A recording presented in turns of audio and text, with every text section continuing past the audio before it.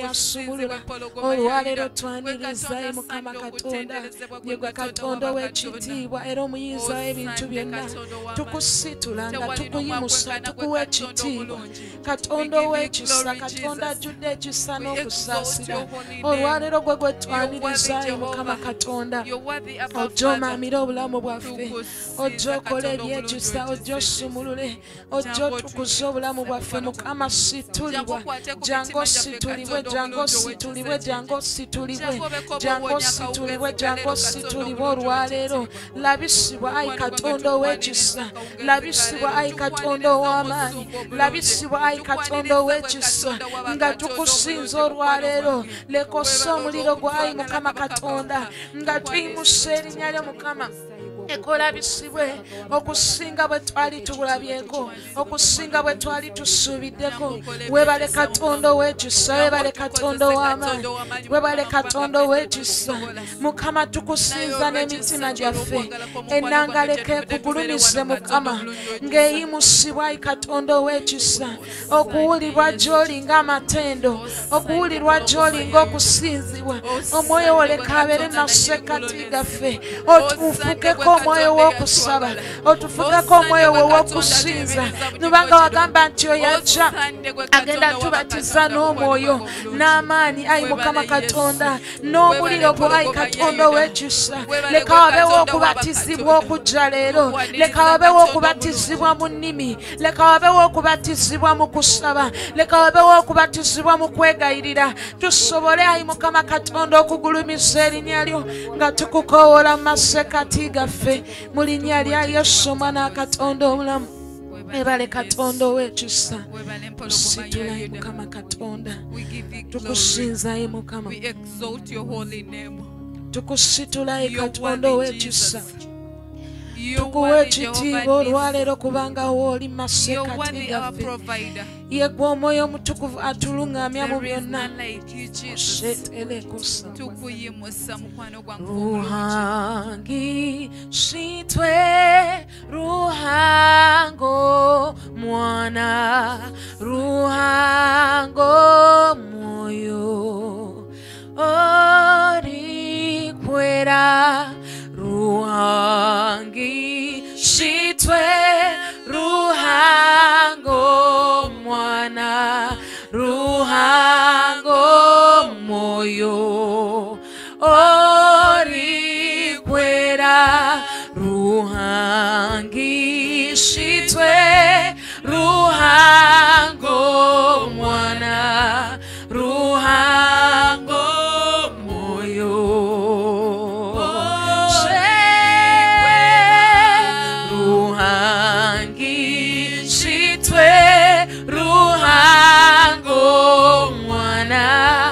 ruhango moyo orikwera erisoba twakushaba omwoyo likwera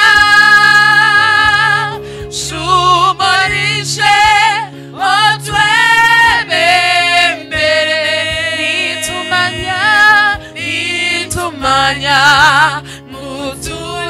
abana bawe ai Mukama otwebembere erisoba twakushaba omwoyo ligwera shumorishe otwebembere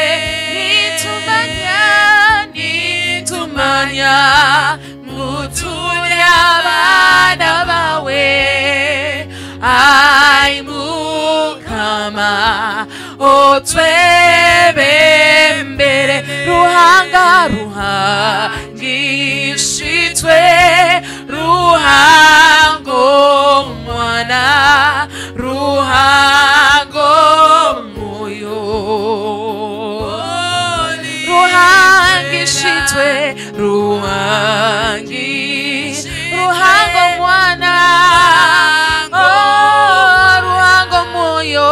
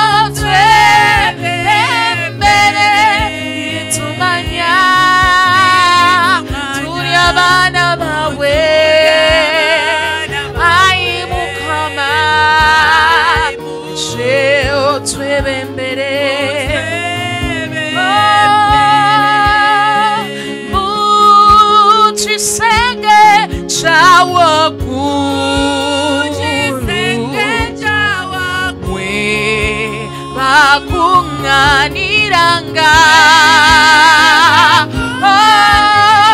moyo mutukuvu yakangaye we asubisa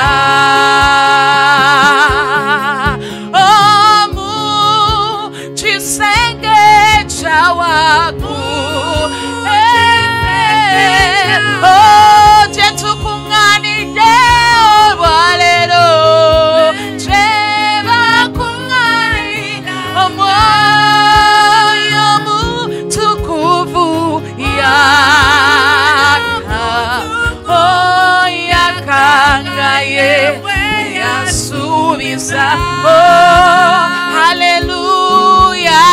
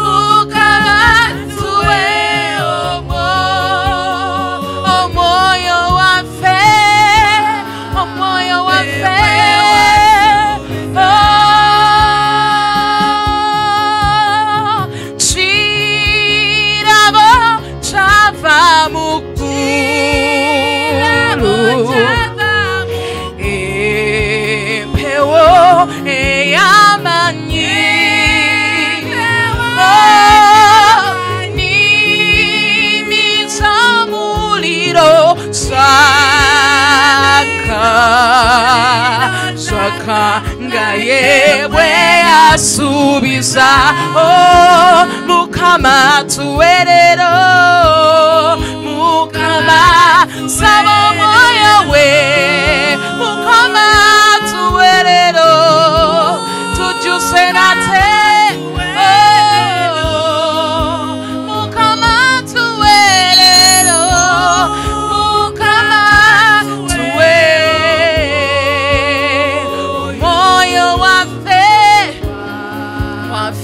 we wasubisa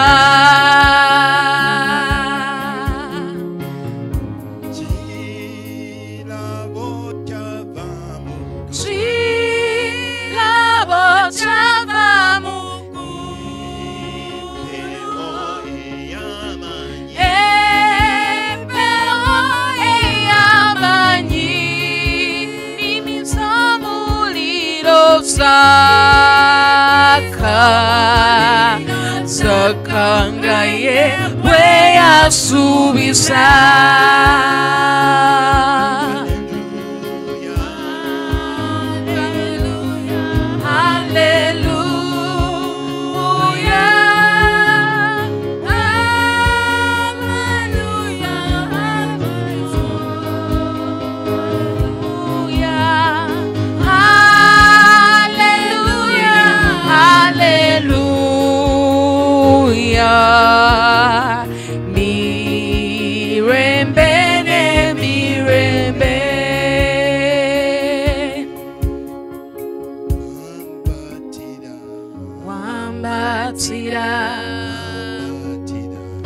wambatira omuntu wange omunda nsasira zizabuca nkwetaga gwekidukiro kyange nzizenga netunda onsasire onsisinkanye nyononye nnyo mu buvubuka bwange naye kati Mukama nzikakanye wambatira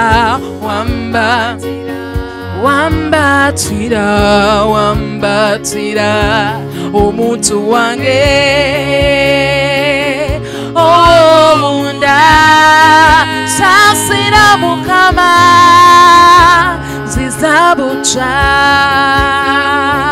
okwetaga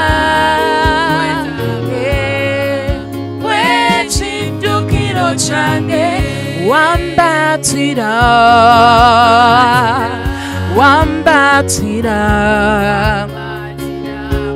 omuntu wange omunda sasira Mukama onzizabuca okwetaga oye kwekindukiro kyange.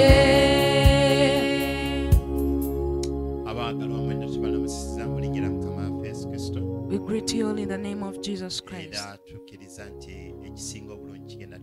And we believe that the best is going to happen unto us. In the name of our Lord Jesus Christ.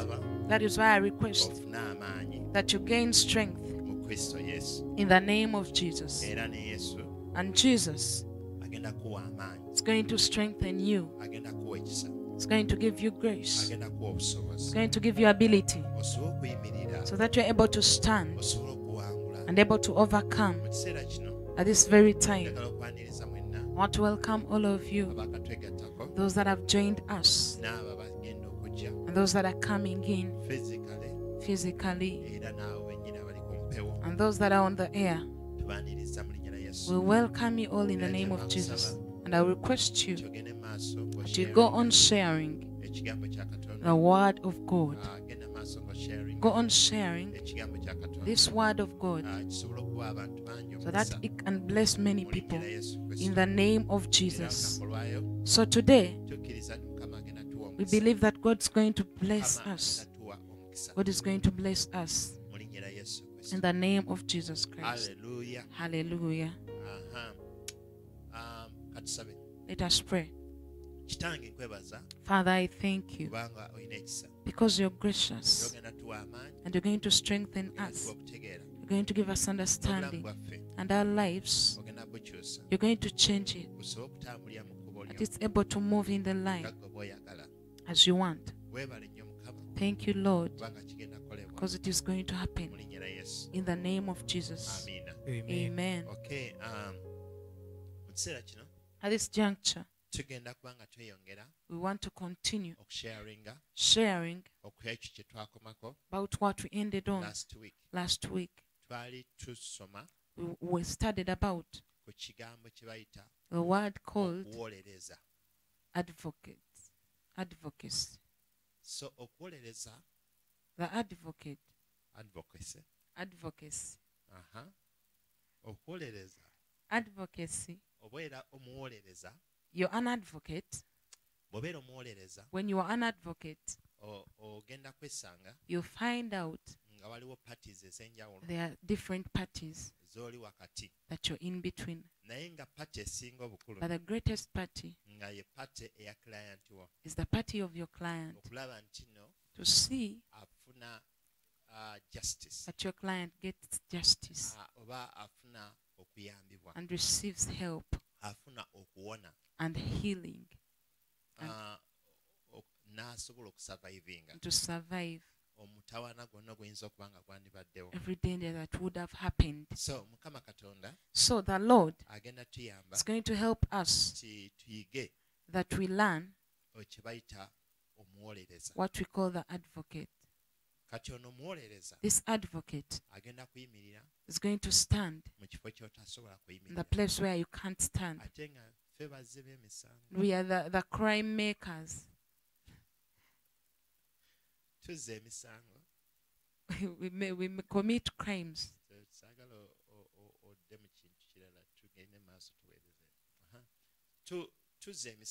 We commit crimes, but we find out that we cannot even advocate for ourselves. okulaba nti emisango gitugibwako to see that the crimes are taken away from us. naye tufuna omuwolereza But we get an advocate atuyamba who helps us n'ayimirira on our behalf and stands in for our behalf n'atukiikirira and stands in for us n'alaba nti emisango gitugibwako to see that the crimes are taken away. era omuntu omu gwe twakalaba And one person that we've seen asobola okuyimirira who can stand, tulaba mukama waffe yesu kristo we see our Lord Jesus Christ. tulaba omwoyo mutukuvu We see the Holy Spirit, how he can help us. tulaba abantu ab'enjawulo See different people. naye olunaku olwaleero But today, twagala okulaba omusajja wa we katonda want to see a man of God, kye yatambuliramu how he moved through bayita musa what we call Moses, kye yasobola okutambuliramu how he moved, engeri gy'asobola okuwolereza how he could advocate, or can plead for the children of Israel. olw'abaana ba Isirayiri. So olunaku olwaleero Today, tukkiriza katonda we believe God nti agenda tuwolereza is going to advocate for era us, tugenda kuyiga and we're going to learn, naffe tusobole okubeera and we will be able abo bennyini and to be people abasobola okuwolereza that abalala can plead for others, okuyigira ku ekyo musa kye yafa learning from what Moses did. mu linnya lya yesu kristo. In the name of Jesus. Alright. Amen. So olunaku olwaleero Today, ngenda basaba I request you, wamu nange together with me, tugendagendako mu kitabo to go in the book ky'oku Exodus of Exodus. okuva Exodus. essuula 32 Chapter 32.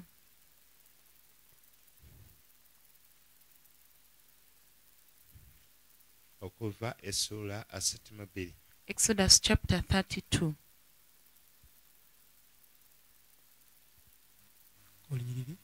tugenda kusookera kuva ku lunyiriri olusooka. Read from verse 1. Okuva essuula 32 n'olunyiriri olusooka.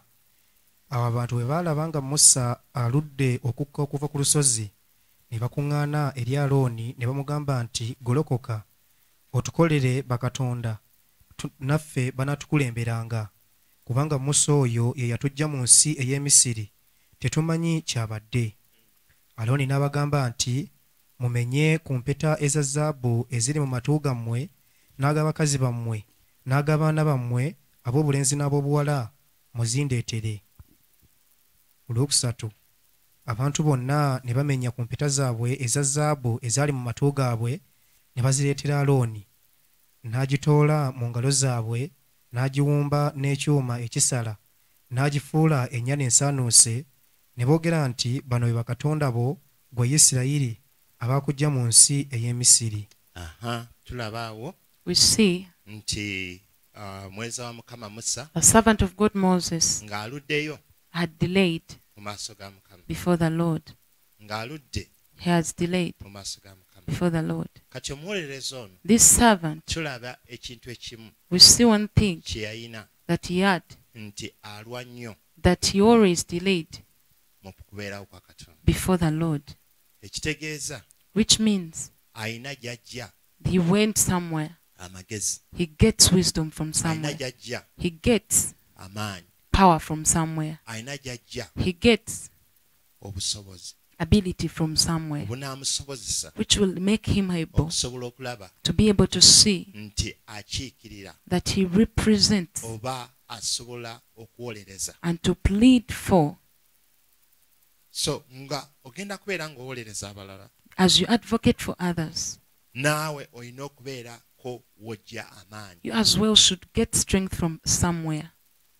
wojja amaanyi, You should get a place where you get strength from, wojja obuyinza, where you get authority from, wojja the power, where you get the power. gemaanyi, not strength. Omuwolereza The advocate teyeetaaga binywa, doesn't need these muscles, kuba oli na bikonde, not box someone. yeetaaga power. They need power. So kati mu kiseera kino At this very time, nga tulaba amaanyi as we see this strength, omuwolereza ge the yeetaaga, power that the advocate needs, yali alina okugagula, he had to buy yali it, alina okugafuna, had to purchase it. ng'agafuna Getting it kubeerawo kwa Katonda. from the presence of the Lord. Always ekyo kye kimufuula That makes him omuwolereza. the advocate. Era omuwolereza buli kaseera And the advocate every time alina okubeerako engeri gy'ayambadde has to get something, n'olulimi olutuufu lw'alina okukozesa. has to be clothed with a certain language to use. So ayambala ebyambalo ebyenjawulo He puts on different wear garments. era abeera n'olulimi olw'enjawulo. And he has a certain language. Kyolya. Amen. Kakano Right now, Musa Moses alina okufuna ebyambalo had to get the garments ebigenda omufuula that omuwolereza would make him an advocate mu kubeerawo kwa Katonda. before the presence of the Lord. Gy'akoma mu kubeerawo kwa Katonda, The more he could be in the presence of the Lord, obulamu bwe gye bwekoma okukyusibwa. is the more his life was transformed. Amen. Gy'akoma okubeera nti no asaanidde okuyimirira mu maaso g'omulamu. Is the more he became worthy to stand before the judge. So mu kiseera kino At this very time, tugenda kweyongera okubeerako ky'oyiga we should continue learning something omanye nti no Katonda alina ky'agenda okukola and to know that God is going to do something mu bulamu bwo in your life naawe akwambaze and he will make you clothed ekyo Musa kye yali ng'ayambala with what Moses wore era akuyambe and to help you nti naawe osobola okulwa that you as well can delay or stay okubeerawo long kwa Katonda. in the presence of the Lord. Bangi ku ffe Many of us, kizibu nnyo it's very okulwa difficult mu kubeerawo kwa for Katonda. us to stay very long in the presence of the Lord. Buli gy'okoma okulwa mu meeting n'omuntu The more you delay in a meeting with someone, kitegeeza nti meeting ebadde y'amaanyi. means that meeting was so powerful. So gye tukoma okumeetinga Katonda ne tulwayo The more you meet God and we stay for a long time, wateeka okubeerawo ensonga there ey'amaanyi. should be a very powerful reason. Era ogenda okuvaayo bw'oti And that moment you come out, oba tokyali kyekimu. can no longer remain the same. Saba ogende mu maaso. Please go Olunyiriri ahead. olwokutaano. Alooni bwe yalaba n'azimba ekyoto mu maaso gaayo, Alooni n'alangirira n'ayogera nti, enkya wanabeera embaga eri Mukama. Ne bagolokoka enkya mu makya ne bawaayo ebiweebwayo ebyokebwa, ne baleeta ebiweebwayo eby'emirembe. Abantu ne batuula okulya n'okunywa, ne bagolokoka okuzannya. Mpozi njagala okutegeeza I want to inform you Mukama Katonda that Lord yali yateeka dda amateeka ge had set his laws, n'agawa abaana ba Isirayiri gave it to the Israelites n'agabawo bagatambulirenga. to walk in them. Era mu kiseera kino At this very time, weesanga nti abaana ba find Isirayiri out that the Israelites ne batuuka ekiseera reached a time, ne baba nga amateeka gano they reached a time tebasobola gatuukiriza and violated the laws era ne bagenda mu bintu eby'enjawulo. and went to different things. Ebintu eby'enjawulo ebyo These different things ne batandika obikolamu eby'omuzizo, started doing some, ne batandika okusinza basitaani abalala, they ba- worshipped bakatonda other abalala. other gods, Mukama Katonda bye yali yabagaana. which God refused them to do. So mu kiseera kino At this very time, Mukama Katonda n'awulira God felt ekintu kino kye bakola that what they did si kirungi, was not a good thing. nga ne Musa ne Alooni And yennyini even Aaron, Mukama Katonda yali representinga who represented the Lord, naye ng'atandise okufuna had also started endowooza y'abantu, getting the mind of the people, okutegeera kw'abantu, the understanding of people, amagezi g'abantu the wisdom of the people ng'atandise okufuna, he received from them. n'aba ng'atambulira kwago. Started moving according to it. This time nga takyebuuza Katonda. This time he could not inquire from God. So oyinza okutuuka mu mbeera You efaanana can bw'etyo, reach in such a situation ng'otandise okugoberera birowoozo byo, to start following your mind n'otandika okugwa, and you fail. n'otandika okukola by'okola, Start doing what you're naye doing. n'owulira nga n'amaanyi gennyini And you feel that even the strength agasobola okwewolereza to advocate for yourself mu maaso ga Katonda before the Lord nga tegagenze. is has left nga tegaliiwo. and it is not there. So kwe kusaba kwange It is Katonda my prayer to God. nti wagenda kubeerawo Mukama Katonda kyatuyegereza God can teach us something. era Mukama Katonda tagenda tuleka mu ddubi, God will not leave us in there. tagenda tuleka mu mbeera eri Will not awo leave us in Amen. such a situation osigadde wekka. that you're left alone. Kati bw'osigala wekka When you're left alone, weesanga nga tosobola genda maaso find out that you cannot go era forward bw'ogenda kusinga, and you will be made naye guilty. Mukama Katonda agenda tuyamba But God is going to tuleme help us okutusinga and we will not be Amen. mu guilty linnya la Yesu. in the name of Amen. Jesus. Genda maaso. Please go Olunyiriri ahead. olw'omusanvu. Mm. Mukama n'agamba Musa nti genda oserengete kubanga abantu bo be wajja mu nsi ey'e Misiri beeyonoonesezza, bakyamye mangu ne bava mu kkubo lyange lye nabalagira, beekoledde ennyana ensaanuuse ne bagisinza, ne bagiwa ssaddaaka ne boogera nti bano be bakatonda bo ggwe Isirayiri abakuggya mu nsi ey'e Misiri. Mukama n'agamba Musa nti abantu bano era laba be bantu abalina ensingo enkakanyavu. Kale kaakano ndeka obusungu bwange bwake ennyo ku bo era mbazikirize, era ndikufuula ggwe eggwanga eddene. Okay. Kati ne tulaba wano We see here, bwe bayita magistrate we call the magistrate, oba judge, omulamuzi, Katonda God, ng'ali wamu n'omuwolereza together with the advocate gwe bayita Musa, called Moses.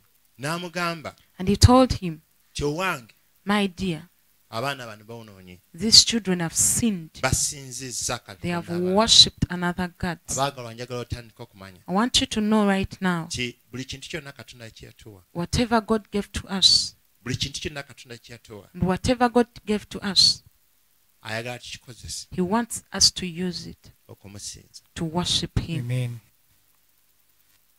Mukama yakuwa omubiri God omulungi, gave you a beautiful body.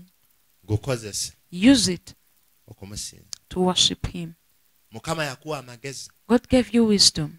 gakozese Use it okumusinza, to worship him, so si kupalapalanya. not to forge.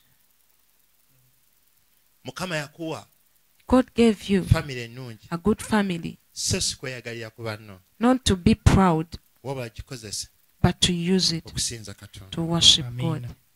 Buli kintu kyonna akwadde ssente, He has given you money, so si kufuuka kiwagi, not to brag around, wabula kozesa ssente ezo but to use the money osinze Katonda.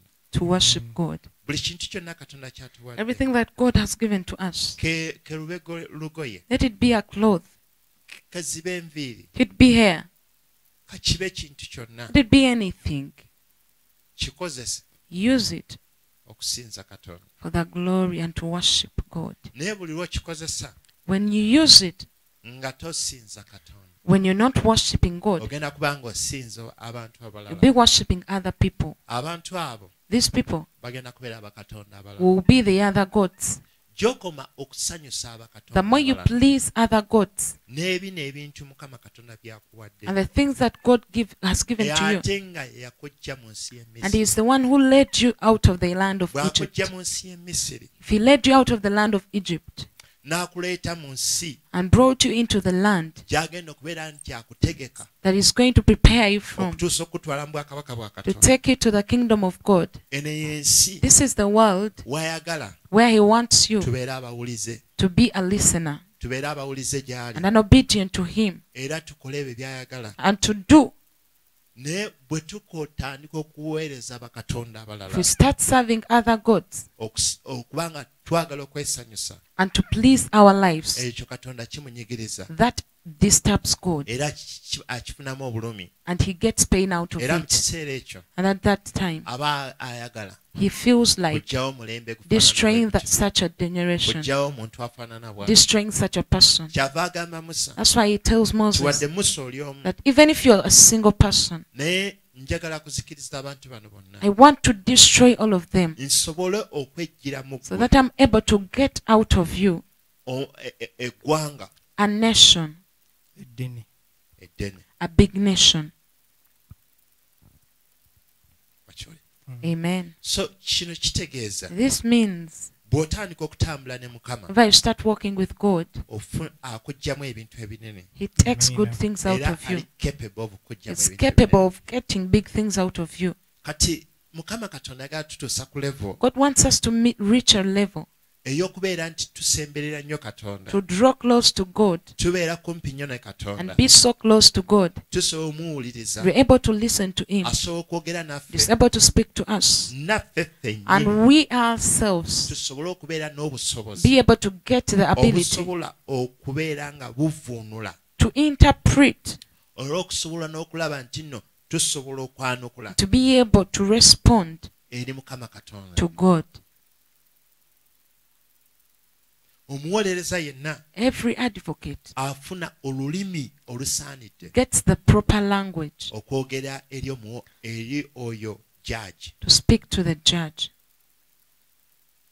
Omuntu atamanyi lulimi A person who doesn't have a proper language, judge lw'awulira, which the judge hears, ojja kunyiiza bunyiiza judge. you only make the judge angry. Naye wano tulaba Musa But we see Moses ategeera olulimi lwa Katonda. understands the language of God. Amiina.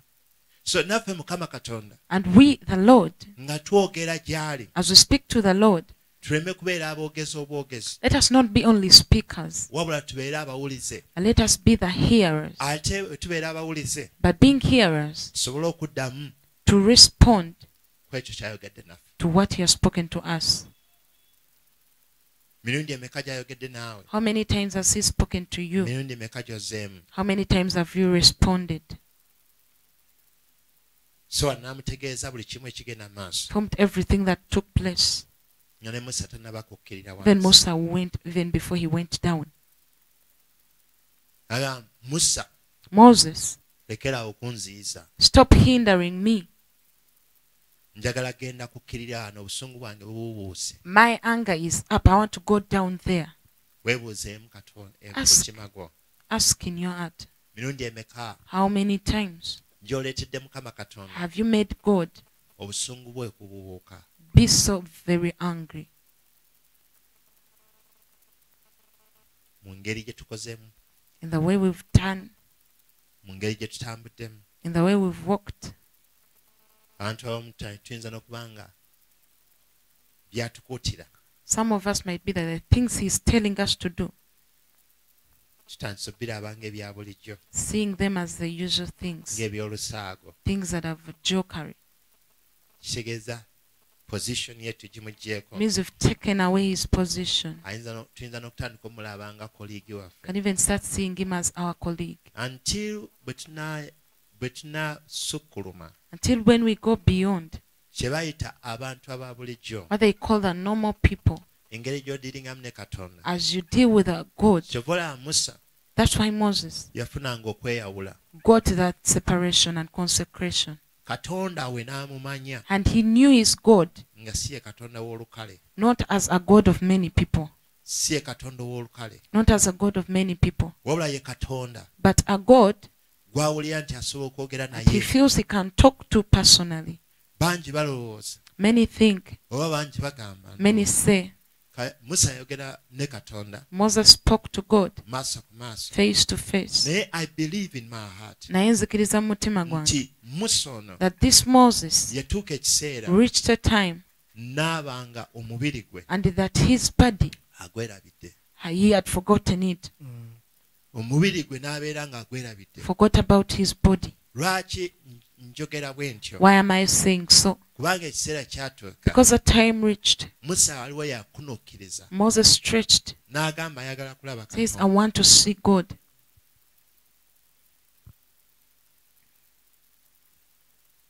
Nga ayaayanya presence ya Katonda. Or is desired for the presence of God. Mukama Katonda n'amugamba teri God n'omu said, eyali andabyeko No one has ever seen me n'asobola okubeera omuki and remain alive. Mulamu. omulamu. Alive. Naye But yakukweka mu lwazi. I'll hide you upon the cleft of the rock. Mu lwazi muno In the cleft of the rock, onoolaba amabega gange. you'll see my back. Era Musa And Moses, mu bunene bwe in his big and greatness, physically, maybe physically, maybe spiritually, oba oliawo mu mwoyo, baamusindika mu lwazi. he was pushed into the rock. kati nkulaga relationship I show you a relationship gy'osobola okubeera nga oyina ne gwe bayita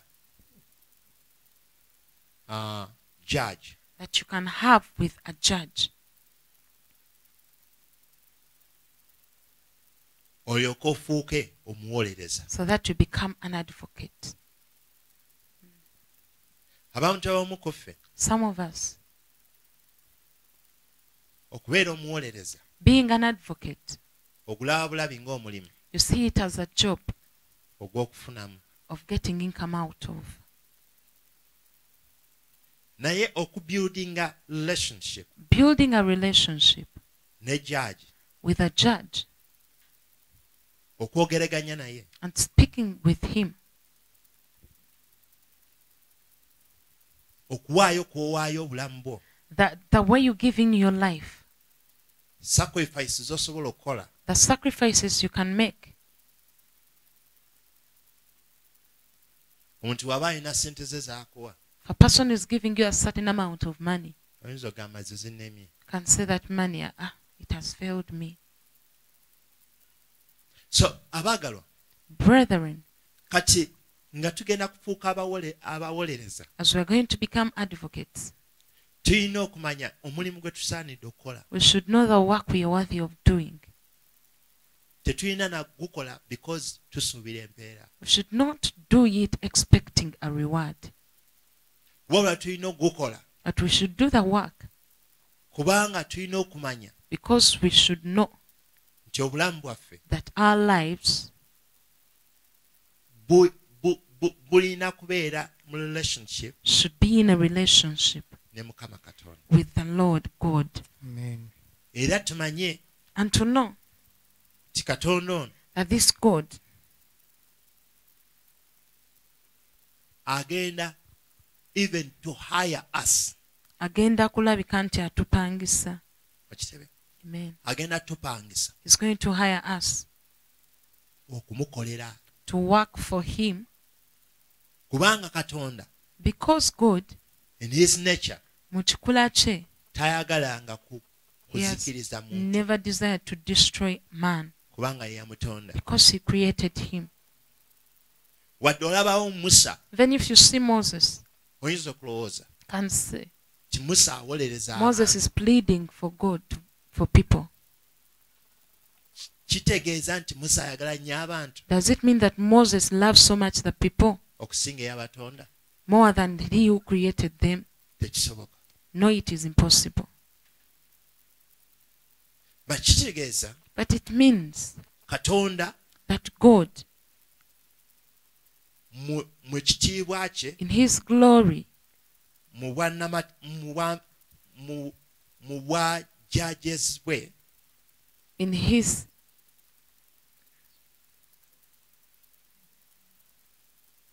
so Katonda ono this God, mu buyinza bwe in his power obw'okusala omusango of judging n'okulamula, and to judge, asobola okukola ekintu kyonna, he can do anything, naye ate ateekawo ekiddukiro. but he places a place of refuge.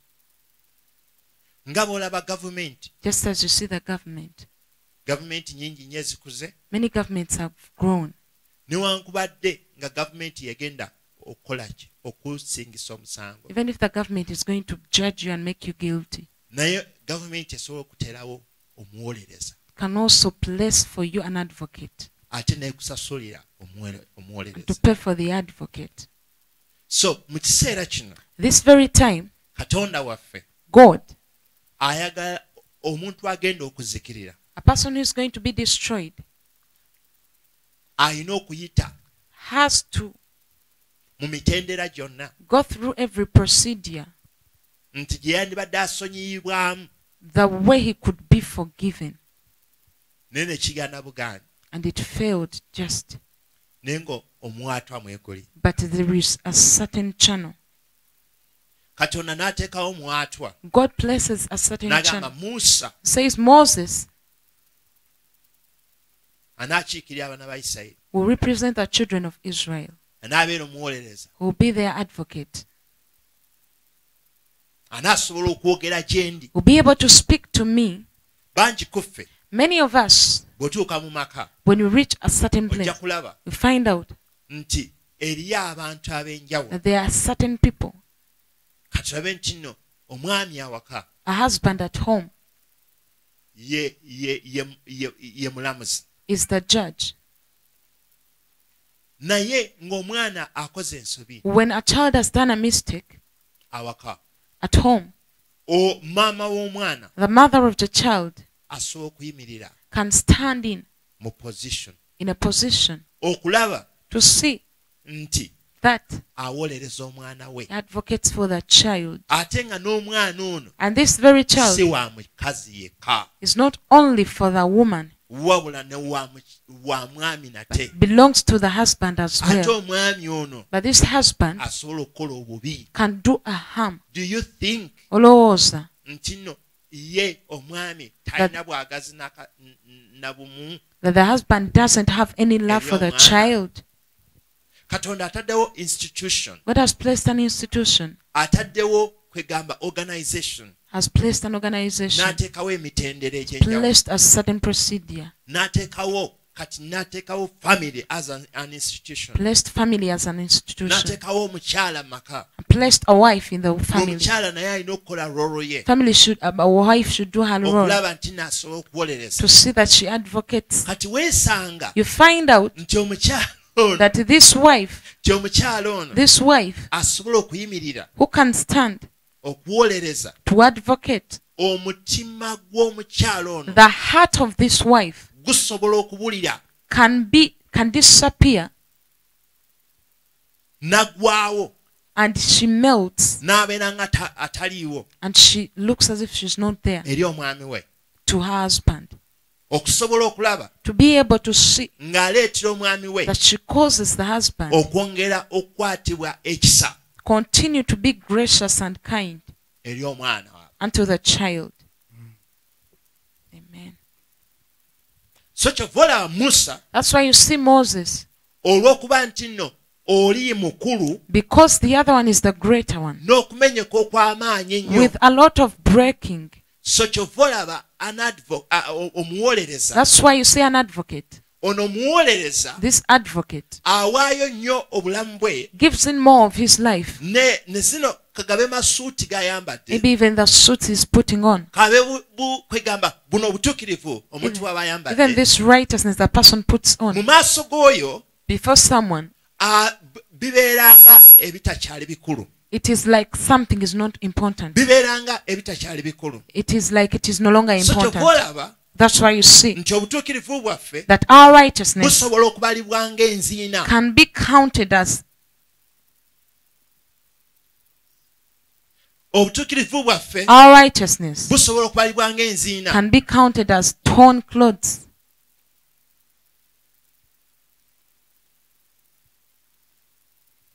Mu maaso ga Katonda. Before the Lord, Kitegeeza ki? which means N'oba nga tosobola that kwenyumiriza. you no longer can get proud.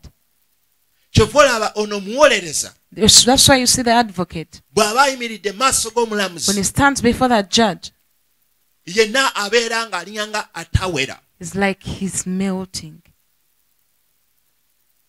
Kwe kusobola okulaba To see nti agenda kuleetera that he will cause client we his client okubeera nti awona. to survive. So ngaffe As we bwe tubeera gwe omuwolereza, become an advocate, bw'obeera nga olinga nga atawera, as you're like you're not even olinga nga there, aweddewo you're like you've melted mu maaso g'oyo mulamuzi, before the judge, on behalf of your client, kuroyo gwowolereza, ojja kwesanga mu bulamu you bwo find out that in your life, nga bw'okola ekyo ekintu just as you do such a thing, oli mu kusinza, you're worshipping. oli mu kusinza You're worshipping omulamuzi. the judge. Amen. Gy'okoma okubeera ng'osinza omulamuzi, The more you worship the judge, omulamuzi omwerabiza you make the judge forget obusungu. the anger. Amen. Amen. Amen.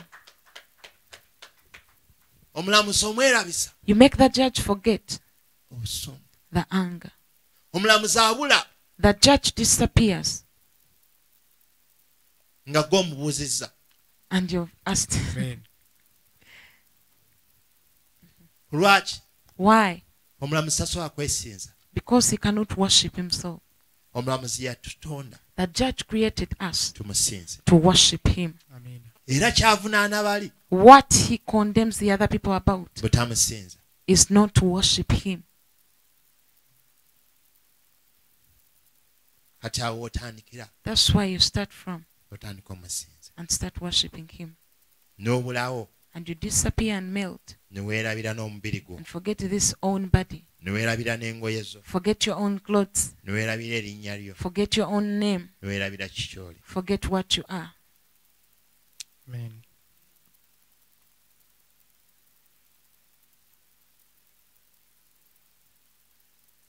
Olwo presence yo nga tekyawulekeka. There your presence can no longer be felt. Wabula presence y'oyo But the presence of him ali waggulu ennyo, who is high above, omulamuzi. that judge, Gy'okoma omumusinza, the more you worship him omugulumiza, and glorify him, gy'akoma okukka. is the more he comes down. Amiina. Kiba kitegeeza gy'okoma okukendeera, Means the more you disappear and decrease, gy'akoma okulabisibwa. is the more he is manifested. Ekivaamu What comes out? ekitiibwa kye It is the glory nga kyeyongera okwetooloola, surrounds you, nga kyeyongera okwetooloola, continues to surround you, nga kyeyongera okwetooloola, continues to surround you, nga kyeyongera okwetooloola. continues to surround you. Naye in his continent, M- mu kubeerawo kwe, In his continence, omuwolereza abeera nga alinga nga atalabika. the advocate disappears.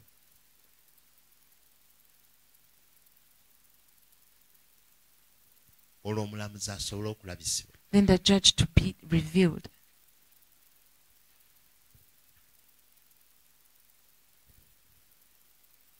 Genda mu maaso. Olunyiriri olw'11 tuli mu Kuva essula 32 olunyiriri olw'11. Musa ne yeegayirira Mukama Katonda we n'ayogera nti, Mukama, kiki ekyasizza nnyo obusungu bwo ku bantu bo be wajja mu nsi y'e Misiri n'amaanyi g'amangi n'omukono gwo ogw'obuyinza? Lwaki okwogeza Abamisiri nti yabajjira mu nsi y'e Misiri okubattira ku nsozi n'okubazikiriza okuva mu maaso g'ensi? Kati Musa wano n'atandika Moses started. because Mukama Katonda yamuwa omulimu. God gave him a job, a work Ogw'okubeera ki? of becoming an advocate, Okubeera pleader. a pleader. Kati bw'obeera pleader, If you become an advocate, oteekwa okuba omuntu asomyeko. you should be a person who is educated. Oteekwa okubeera omuntu ng'oli informed. You should be very informed. Oteekwa okubeera omuntu ng'olina ky'omanyi. You should know something. Kati Musa And Moses yalaba saw, era yaliwo and he was there as well. era n'ajuliza Mukama Katonda. He even told God N'amugamba ggwe n'omukono gwo ogw'amaanyi. that with your mighty arm, Si Musa not Moses, eyajja abaana ba Isirayiri he did not take the children of Israel mu nsi y'e Misiri. out of the land of Egypt. No. Wabula But gwe Mukama Katonda you, the Lord, n'omukono gwo ogw'amaanyi. with your mighty arm, Awo Musa ne yejjawo. Moses took Amen. himself away. Musa ne yejjawo. Moses disappeared. Musa bwe yejjawo, When he disappeared, Katonda n'ayingira okulaba ne and yalabisibwa. God was Amiina. Katonda n'ajjukira. and he was revealed and he Ne remembered. Musa akimanyi. And Moses knows Si nze si yabikola. that he did not do that all of Wabula that, nze nabikola. but I did it. N'amujjukiza n'amugamba ate And he reminded him and said, and n'Abamisiri even the Egyptians banaagamba nti n'omukono gwo will say, ogw'amaanyi with your mighty arm, gwe wenyini wabejjirayo, you yourself took them out, ate kati okoze eki? and now you've destroyed them. Gwe wenyini wabettidde. You've killed them. Genda mu maaso. Olwo Musa atandise okusensera. Moses has started being big. okusensera omutima gwa Katonda and to enter into the heart of God, naye ng'agulumiza Katonda but magnifying God, ng'ateeka Katonda waggulu lifting God up. nga bw'olaba omukyala As you see, bw'agenda okubeera ng'ati awaana omwami we can say sweet words to his husband. gwosinga Oh, you are the oli wa great. kitalo You're so naye marvelous. munnange But omwana ono this child, kwiga alina engeri gy'osobola okubeera nti n'oyingiramu there is a way she enters her husband's heart. niweesanga oba amaziga gatuuse kutulukuka And you find out that the tears have even started coming. kubanga omwana ono Why? Because this child, essaawa zino that time, olw'obutali butuukirivu because of her unrighteousness, tasobola kuyimirira mu maaso ga cannot stand kitaawe before the eyes of the father. naye ono omuwolereza But this advocate, kyova olaba omuwolereza that's why the advocate ateekwa okubanga should be ayambadde clothed ebyambalo with garments ebinaamusobozesa that will enable him okuyimirira to stand mu maaso before g'omulamuzi the eyes of the judge. waliwo omuwolereza omuyaŋŋamba There's an advocate who told me abalamuzi abamu many judges, bali very serious they are very serious. bw'ojja nga weeyambalidde nga When bw'oyagala you come dressed as you want ng'oli muwolereza and you're an advocate, akikinga out kicks you out, gamba genda go out. kyova olaba That's why abantu abasinga okuba smart most smart people, si be badokita they are not the doctors, wabula abawolereza the advocates. so kati nga ffe abawolereza As we the advocates, tusaanidde we are supposed to okwambazibwa be clothed okunyuma and to dress well, okusaanira amaaso ga be Katonda smart before God. kati omwana The child tasobola kwambala cannot be clothed nga maama we as the mother bw'ayinza okwambala can clothe, mu maaso ga kitaawe wear before the husband. Amen.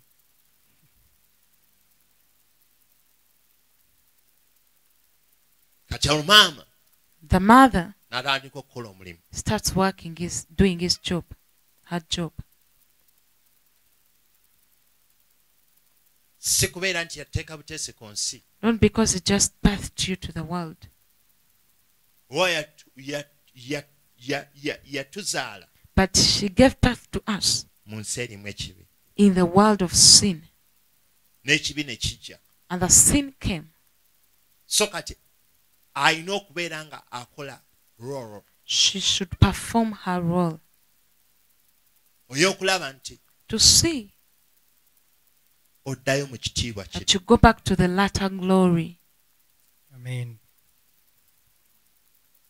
bwe twazaalibwa When we are given birth to, nga tewaliwo kyakunenyezebwa when we did not have anything of I blame. thank God Nebaza Katonda, kubanga ayogera naffe because he's speaking to us essaawa zino this very moment. kyenva nkusaba So I request you, osharinga ekigambo go on sharing this word of God. sharinga ekigambo kya Share the word of God kisobole okweyongera otuyamba so that it helps mu us linnya lya yesu kristo in the name of Jesus. aha genda maaso olunyiriri olw'12 Mm, lwaki okwogeza abamisiri nti mm. yabaggyiramu obubi okubattira ku nsozi n'okubazikiriza okuva mu maaso g'ensi oleke obusungu bwo obukambwe ojjukire olabe obubi bwo eri abantu bo ojjukire ibulayimu isaaka ne isirayiri abaweereza abo bwe weerayirira wekka n'obagamba nti ndyongereza ddde lyammwe ng'emmunyenye ez'omu ggulu n'ensi eyo yonna gye njogeddeko ndigiwa ekizadde lyammwe. aha kati omuntu yenna omugwira Any foreign person, tosobola kumala gwogera eri Katonda you cannot just speak to God nti oleka obusungu bwo that you leave your anger. teeberezaamu Can you imagine? ti gwe oli mwana You are a child at home kitaawe akunyiigidde and your father is angry with you. ogenda mu maaso ga kitaawe You go before the father. omugana naye kitange But father, leka obusungu bwo are you stop? Leave away your anger. Okitegeera? Amen. so eriyo ebigambo There are words ebisobola okukolebwa that can be done, nga bikolebwa being done, era nga byogerwa and being spoken olw'okuba wabaddewo okumenyeka because there is a brokenness. wabaddewo okumenyeka there is brokenness. n'omwana yennyini Even the child bw'atuuka ekiseera eky'okumenyeka reaches a time of being broken. n'amenyeka He breaks, n'amenyeka breaks, n'amenyeka and breaks, ayinza okutuuka ku mutendero and reach to that level okusobola okugamba taata to tell the father, leka obusungu stop, please leave with the anger. ng'ekyo takyogerera Not speaking mu malala out of the place of pride, era nga takyogerera not speaking mu kye bayita self out of the self-interest. kyova olaba musa That's why you see Moses, his self obuntu bwe disappeared. bw'obuntu bwavaawo. Now Kati ng'alinga ng'afuuse he became like omukono the hand ogugenda okukwata socket that is going to get the socket, ebeere plugged into the plug. the plug to be plugged into the socket. Sure. Amen. Plug eyingire mu socket Plug to enter into the socket kwe kukomyawo is to bring back omukwano the love oba relationship or the relationship ya taata of a father and the son. n'omwana. So Katonda always God always provides agabirira bulijjo a solution. ekyokuddamu. Amen. Ekibi The sin, yakimanya he knew the sin, kijja kubaawo that it will come to us. and always Era bulijjo n'ategeka he prepared a system system, that can escape you engeri esobola okutolosa out of okuva sin, mu kibi.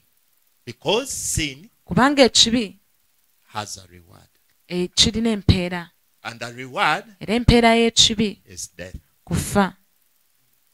So God does not Naye Katonda tajja, want to kill you. tayagala kutta.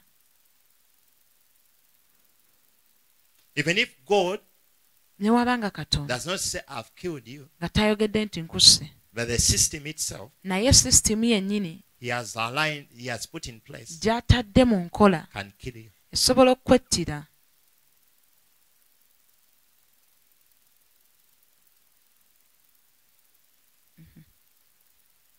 So because of that, Olw'ekyo kyennyini he sets ateekawo an escape engeri y'okutolosebwa, Amen. alongside the system, ekkubo ng'ataddewo Amiina. n'omutendera, and he makes it also a system. engeri eyo ey'okutolokamu n'agifuula omutendera nayo, That in case nti bw'obanga weesanze something has gone, ng'ekintu kyonna kigenze where is not expected to be, nga tekisuubirwa kubanga kigenda gye kiraze, you can come back.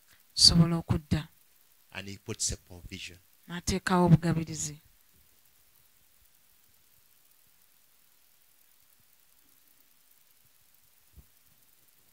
In case Era bw'obanga ayonoonye, you've sinned, bw'abanga ayonoonye omuntu wange, if my child has sinned, mu kiseera ekyo at that very time nja kuba maze okujjula obusungu. I'll be full of anger.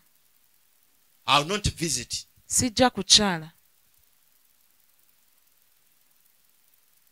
Wabula mu kiseera ekyo At that very time my system emaze okuŋŋamba sisitimu yange emaze okuŋŋamba.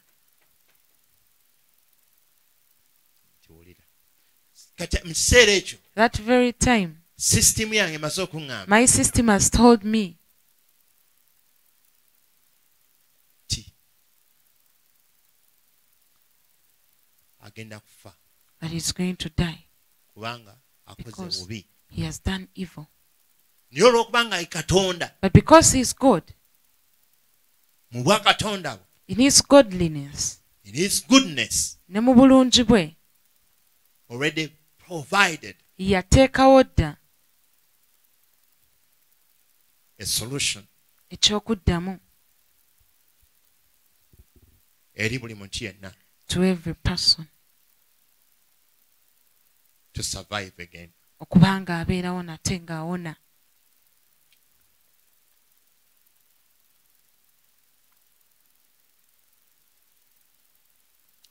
N'oba olaba That's why you see oluusi ne bwe tufa that even if we die mu mibiri gyaffe, in our own bodies, he has put a provision ataddewo obugabirizi oleme kufa so that you cannot die omulundi ogwokubiri. the second death.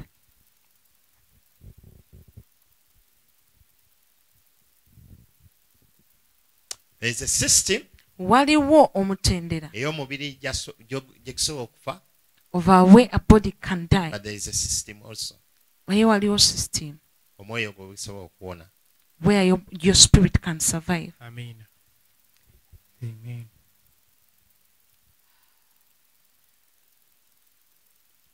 Hallelujah. Amen. I pray, Nsaba, okusaba kwange it is my prayer nti many of us that abasinga ku ffe tusobole okubeera nti ne bwe tuba nga tumaze service eno, that even when we've ended this service, at any other time bulamu mukadde konna in your life, wejjukanye service eno. remind yourself of this service. Ddamu noonya ekigambo kino Seek this word ku Facebook okwo on the Facebook okiwulirize and listen to it. again and again and again. Nate. Ojja kweyongera okulaba You'll be able to see mwoyo wa Mukama bw'ayongera the okukubikulira Spirit of the Lord revealing to you n'okusinga bye waakawulira. beyond what you've had so far. Tuwulire. Olunyiriri olw'13.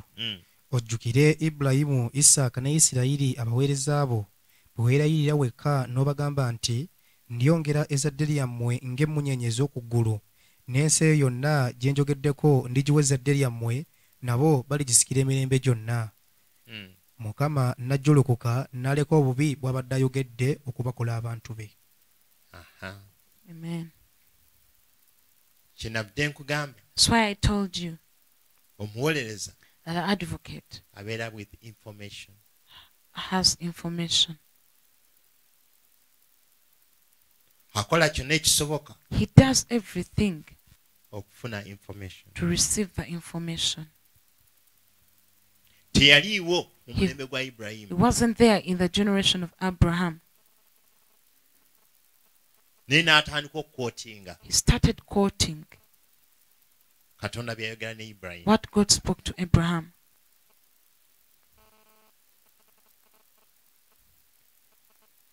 Ngolo Katonda bwe yali ayogera ne Ibulayimu, When God was speaking to Abraham, kumbe Katonda yali eyo yennyini bye yali ayogera the words he was speaking, ng'omuntu yenna asobola obikozesa person could use the same words okuggya obusungu ku Mukama Katonda. to take anger from God.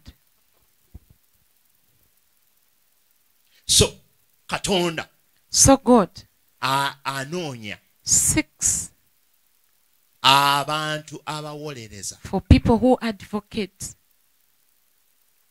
basobola that he can okuhayalinga kiki, okupangisa, basobola okupangisa which he can hire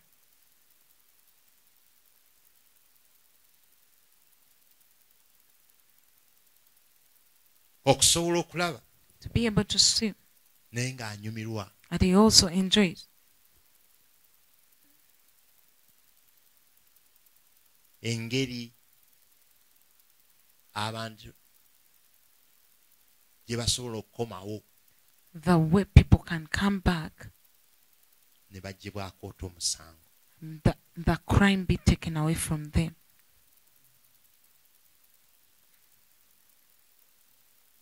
Era kyova olaba That's why you see abantu abamu bwe baagezaako ne bakola some people tried and did, maaso awo tujja kulaba we'll see there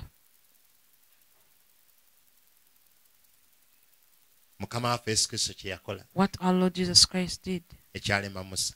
what failed Moses. oba Musa kyatasobola kukola. what Moses did not do.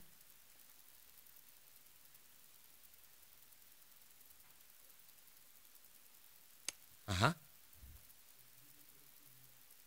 Olunyiriri 14. Mukama n'ajjulukuka n'aleka obubi bw'abadde agedde okukola abantu be. Musa n'akyuka n'aserengeta okuva ku lusozi ng'alina ebipande bibiri eby'obujulirwa mu ngalo ze, ebipande ebyawandiikiddwako ku njuyi zaabyo zombi, ebyawandiikibwako eruuyi n'eruuyi, n'ebipande byali birimu mulimu gwa Katonda. N'okuwandiika kwali kuwandiika kwa Katonda okwayolebwa ku bipande. Yoswa bwe yawulira eddoboozi ly'abantu nga boogerera waggulu, n'agamba Musa nti waliwo eddoboozi ery'okulwana mu lusiisira. N'ayogera nti eryo si ddoboozi ly'abo aboogerera waggulu olw'okuwangula, eryo si ddoboozi ly'abo aboogerera waggulu olw'okuwangula, so si ddoboozi ly'abo abakaaba olw'okugobebwa, naye eddoboozi ly'abo abayimba lyempulira. Awo olwatuuka bwe yasemberera olusiisira n'alyoka alaba ennyana n'abazina. Obusungu bwa Musa bwe bwakka ennyo, n'akasuka ebipande mu ngalo ze n'abimenyera wansi w'olusozi.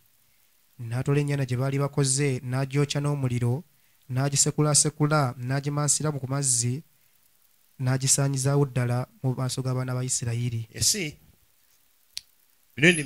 Many times tunenya we blame Musa Moses yalina obusungu. that he was so angry. Naye But the more Musa gye yasemberera Katonda, more Moses drew close to God, obwa Katonda the godliness ne bumuyingiramu. entered into his heart. Omwoyo The spirit wa Mukama of God n'amuyingiramu. entered him.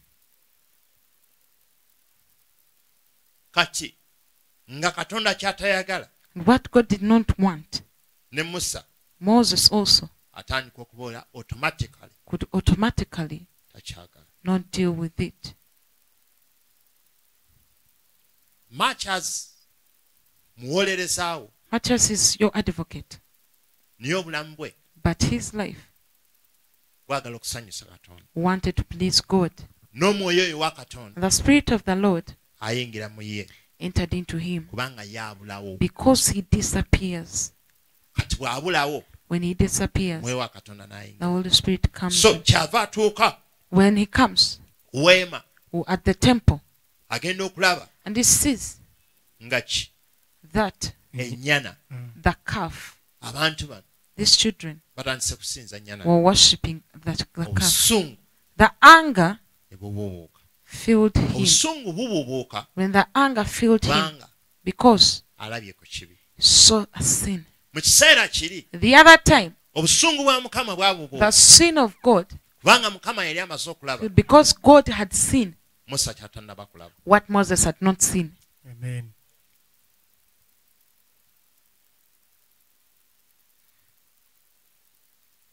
So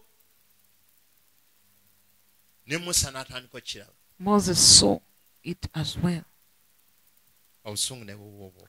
His anger rose up. Bameka kuffe How many of us n'olaba omuntu ng'akutte puppu see a person getting feces? ng'oli mu gawuni You're in a gown, ey'obugole, a wedding gown, n'olaba ng'ajja okukwatako, and you see the person coming to touch you, gwe n'osanyuka. and you become happy. Bameka kuffe asanyuka obusanyusi. How many of us become happy? Kaabe mwana wo Even if it is your child, osanyuka.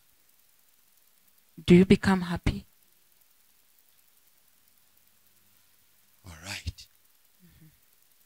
So Musa Moses yali tannaba had not yet kutunuulira. looked at. Era kyova olaba That's why you see Mukama kyagenda otuwa what God is going to give to us now omwoyo is the Spirit ng'abawolereza as the advocates oyo gwe yateeka mu Musa that He placed in Moses, ng'owulira that you can hear tokyesembereza and you feel you cannot even come close kibi to the sin. owulira naawe tokyagala Feel yourself do not want it anymore. owulira weesitala And you feel you cannot even owulira go through. obusungu You feel that anger okukola ekibi to do the sin oba okwegatta n'ekibi and to join together with the sin. awo olabire enjawulo That's why you see the difference wakati wa Musa n'Alooni. between Moses and Aaron.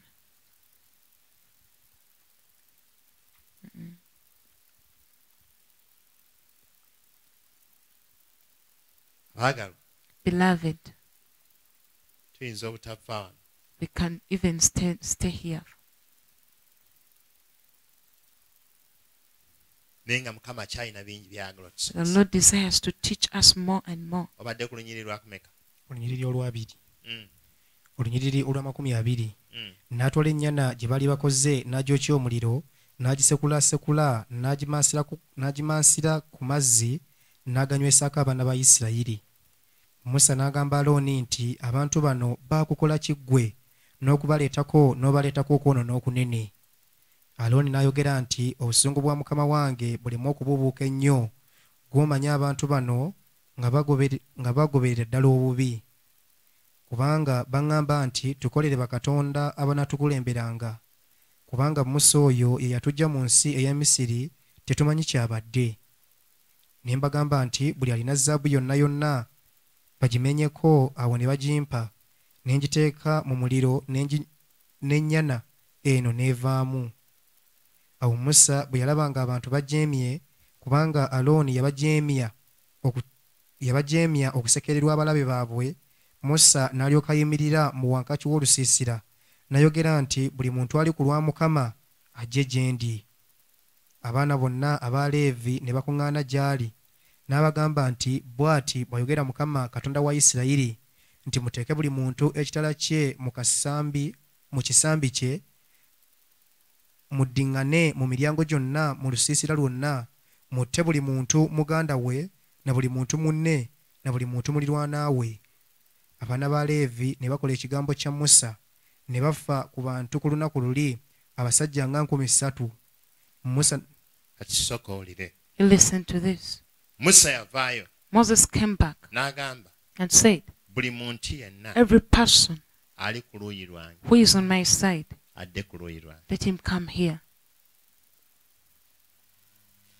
Bonna All of them baali bamaze okwonoona. had sinned. Naye ekyo ekiseera But it is high time. Mukama Katonda Musa yali amaze okulega, Moses had seen, yali amaze okutegeera had understood obusungu bwa Katonda the anger of God buli capable was capable okuziikiriza bonna. destroying all. Era yali ready And he was ready okubeera nti ajjamu omuntu ogwo to get only one person out of Musa them, yekka. only Moses. Now Moses comes Musa ja n'agamba abaana ba Isirayiri and tells the buli Israelites muntu yenna that every person ali ku lwange. is on my side. Abaleevi The Levites be baasobola okuvaayo could come ne badda ku luuyi lwa Musa. and stood by the side of Moses. Mu kiseera ekyo That very time, n'alyoka abagamba he told them, buli omuntu akole ki? get your sword. buli muntu ateeke ekitala kye ku kisambi kye, muddiŋŋane mu miryango gyonna ku lusiisira lwonna, mutte buli muntu muganda we na buli muntu munne na buli muntu mulirwana we. Kaakano mu kiseera ekino At this time, ekintu kyali kinoonyezebwa okuttibwa, what was ekintu ekyali kinoonyezebwa okuttibwa something which was looked for to be killed? kibi, It was sin.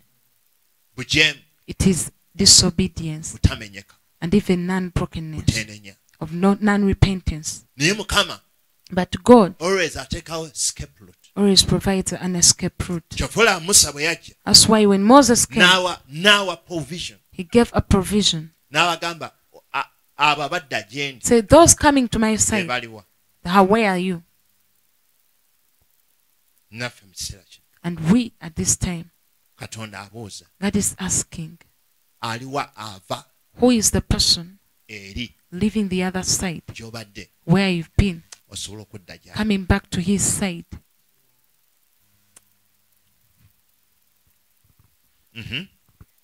olunyiriri olw'28 abaana ba Leevi ne bakola ng'ekigambo kya Musa ne bava ku bantu ku lunaku luli abasajja nga3,000. Musa n'ayogera nti mwetukuze leero eri Mukama newankubadde okulwana buli muntu n'omwana we era ne muganda we alyoke abawe leero omukisa. Kakano Now, tulina okutta kye bayita ekibi, should kill what is called sin tulina okutta kye bayita obujeemu, and kill what is called rebellious. tulina okutta ekyo Should kill that ekitusibye that has binded us mu kusinza in the worship ekitali Katonda. of that which is not God. Tulina okutta We should kill ekyo kye tubadde desires ze tubadde tulina the desire we've been having, nga tuzitadde ku bintu, placing them on things, ng'ebintu ebyo tubifudde nga Katonda, made those things God unto us, nga bifuuse ennyana. that become a calf. Ennyumba ye efuuse ennyana, Your house has become a calf. mukyala we afuuse ennyana, Your wife has become a calf. omulimu gwe gufuuse ennyana, Your work has become a calf. olugoye lwo lufuuse ennyana, Your clothes has become a calf. emmotoka ye efuuse ennyana. Your car has become a calf. Ebyo Mukama Katonda agenda bitusumulula God is going to deliver us out of them, tusobole okuddayo that we are able to go back okulicognizinga and to recognize ayabituwa He who gave to us, nti yasaanidde okusinzibwa, that He is worthy of worship, noti nnyana. not the calf, Tuleme kusinza so that we do not worship kirabo. the gift. Abamu kuffe ebirabo ebyaffe Some of us, the gifts we have bye tusinza, is the ones which we worship. onoolyoka weegulumiza And you start even being proud. n'omanya nti olwokuba oli worshiper Brag, even since I'm a worshipper, oli wakabi. you're so dangerous.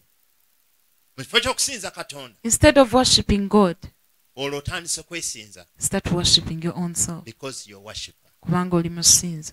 Ojja time yo You come your own time, kigamba balina okwegayirira they should plead to you, n'obawunsinga. and you start bouncing. Naye Mukama Katonda agenda tuyamba God is going to help us atuzzeeyo mu line, to return us back to the Amen. line. we tusobola omukankanira I can reverence Him nga tumusinza, as we worship nga Him, tumugulumiza. as we magnify Him. Engeri y'obuntu bwange My humanity and personality nekendeera, decreases. n'okwata ennanga And you play the keyboard okiteekako emikono gyo and to place your hands unto it, ng'owulyanga si gwe Yokaana. and you're not your kana.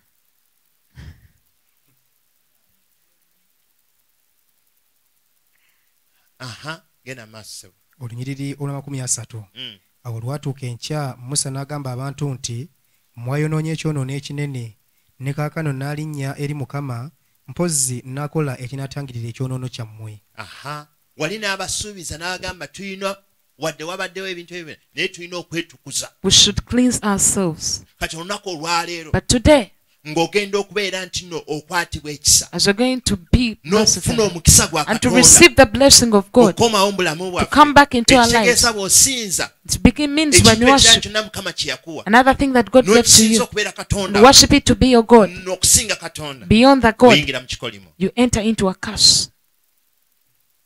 Kati mu kifo mu ngeri y'okuwangula ekikolimo The way of overcoming that kwe curse kusooka okwenenya, is to repent kwe kumanya nti kaakano and to know that now badde nyonoonye I've been sinning. badde eri mu balooni Been the other side of Aaron. kati nva mu balooni I'm leaving the Aaron.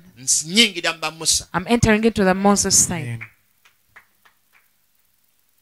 So mu kiseera ekyo bw'ova mu balooni When you leave the Aaron, oyingira mu bamusa you enter into kwe Moses. kwenenya It's kwe repentance. kumenyeka. It is the breaking. N'agamba kati mugenda kwetukuza It says now you're going to cleanse your soul munaasobola okufuna omukisa. and you receive a blessing. Wano n'agamba ku munyiri wa 30 The 30th verse. n'agamba atya? What does it say? Awo lwatuuka enkya Musa n'agamba abantu nti mwayonoonye ekyonoono ekinene ne kaakano n'alinnya eri Mukama mpozzi n'akola ekinaatangirira ekyonoono kyammwe. N'alinnya eri Mukama I'll go to God era ngenda kukola and I'll do ekigenda okutangirira what will hinder ekigenda okutangirira and to that will be like an atonement. Yes. Ekigenda okutangirira That will be an atonement eri buli muntu. to every person. Okutangirira Atonement, nakyo tujja kisomako gye bujja. we'll learn about it Naye later. kwe kulaba But it's to see ky'omuntu omulala that another person kwegamba kwe kuwolereza is to advocate ate okususse that in excess, okususse nti oli that agenda kweteekera ddala mu bigere ebyo going to place himself in your shoes, okulaba nti to see ekyo kye wakoze that what you did ate kisobola okuggibwako, is taken away from you ekibi kisobola and the okuggibwako sin is out of you. kabisa. Totally. Okulaba To see nti ebbala eryagudde mu lugoye, that spot that entered into your that garment, stain that stain, erina okuvaawo, has to be removed. erina okuvaawo, The stain has to be taken away. ne olugoye ne luddayo okulabika And the garment starts to be ng'olutagwangamu ku bbala. as it Amen. never had as any stain. Another level of atonement. Eyo engeri endala ey'okutangirira. Genda maaso ssebo. olunyiriri olwasatu mu olumu Mm. musa n'addayo eri mukama n'ayogera nti wo abantu bange abantu bo boonoonye ekyonoono ekinene ne beekolera bakatonda aba zaabu naye kaakano bw'onoosonyiwa ekyonoono kyabwe naye bw'otoosonyiwe osangule nze nkwegayiridde mu kitabo kyo kye wawandiika. Mukama n'agamba Musa nti buli ayonoonye nze oyo gwe nasangula mu kitabo kyange. Ne kaakano genda otwale abantu mu kifo kye nakugambako. Laba malayika wange anaakukulemberanga era naye ku lunaku luli lwe ndiwalana ndibewalanirako ekibi kyabwe. Mukama n'abonyaabonya abantu kubanga baakola ennyana Alooni gye yakola. Omazeeyo. Weewaawo. 35. Weewaawo. All right. Omuwolereza The advocate tasaaga. does not joke. Alekeraawo He lives okwerumirwa to get pity for themselves, n'alumirwa client we. pity for that client. Kyeyava agamba That's why he said kati nze that me, bw'oba osangula mu kitabo you wipe me away from your book osobola okulekamu bali. so that you leave the others. Olwo agezaako okwewaayo as an atonement. Trying to give himself as an atonement.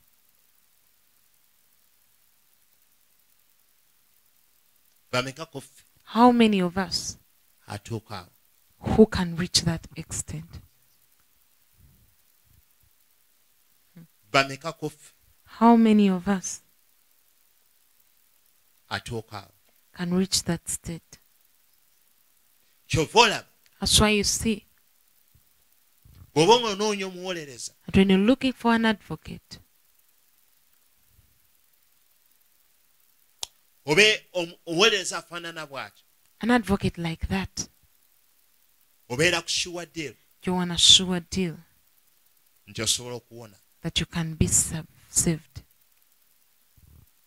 Kizibu nnyo kampani yonna It's very hard for any company okuhayaringa to hire, oba okufuna to get omuwolereza an advocate afaanana bw'atyo. like that.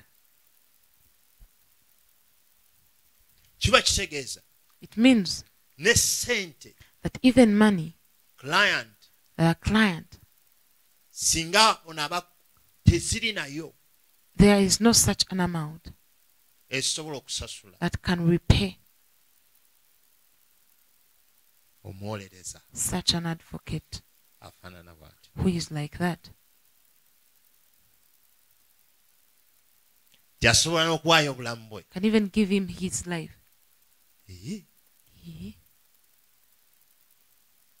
Kiba kitegeeza ssente z'ogenda omusasula Does it mean that the money you're going to pay to the advocate is not even ready for it. teyeteeseteese kulabika nti azeetegekedde? so kyekisa kya Katonda It is the grace of God. Mukama kyasobola otuwa God can give to us. olunaku olwaleero naawe Today, me and you, n'oyambasibwa and you're clothed. n'oyambasibwa You're clothed. n'osobola okupangisibwa You're able to be hired. naawe n'okuzibwa Able to be cried n'otuuka ku ddaala to a level ery'okubeera nti nno osobola n'okuteekayo n'okuwaayo kye bayita of being able atonement oba okola ki to okutangirira give an atonement. awo Then oba waweddewo dda you've already disappeared. so mu kiseera kino This very time, twali dakiika nga 2-3 take like 2-3 minutes. twogereko maaso ga Katonda Speak to God.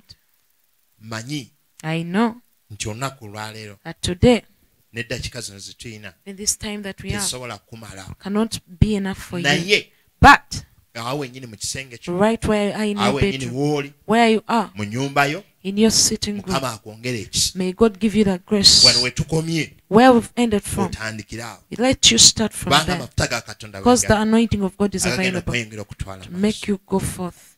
amiina Amen. amiina Amen. amiina Amen. sabye tutwale eddakiika 2-3 Take like 2-3 tusobole minutes okwogerako ne and Katonda to speak to God. mu linnya lya Yesu Kristo Amen. tovaawo nkomawo Do not leave. I'm coming tusobola back okumaliriza naawe to be able to finish mu up kiseera with kino you kyennyini in this mu very linnya lya time. Yesu. kitange ow'ekisa mu linnya lya mukama waffe yesu mukama tulabise maaso ga ye katonda aba katonda kitaffe omwesigwa nga tukwebaza omwoyo wa mukama tukwebaza omwoyo wa bonna mukwano gwange omwagalwa abanga atugambye abali ku lwaffe mujje tusinze katonda mujje tugende eri katonda ow'ekitiibwa ow'omuwendo kabaka bakabaka ssebo mukama tulabise maaso ga ye katonda omwesigwa mukwano gwange nga tukwebaze mu nnyine buyinza kabaka bakabaka mukwano gwaffe abange sinza katonda ow'oluganda mugulumize katonda omwesigwa atuwayo ebbanga ery'okwenenya ffe abasaanuusanga ennyana atuwa ebbanga ery'okwenenya ye katonda wayinza byonna mukama taata omwesigwa tulabise mu maaso ga ye katonda ayinza byonna mukama nga tukugulumiza ekitiibwa ky'amawanga nga tukusinza ye katonda omwesigwa abanga yoswa agamba mu kitabo kya yoswa 5:5 yoswa 24 onyura 15 n'agamba omusinza mizimu gisinze omusinza katonda b'okunyanya mu basinzi